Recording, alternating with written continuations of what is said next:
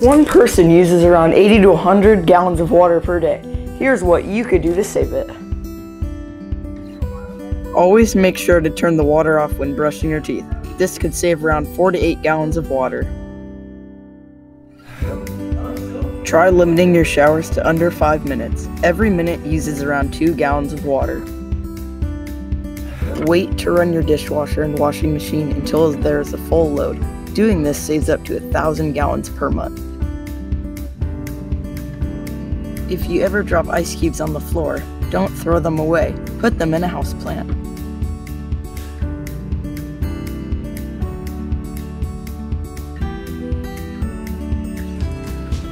And those are just a few easy ways that you can save water.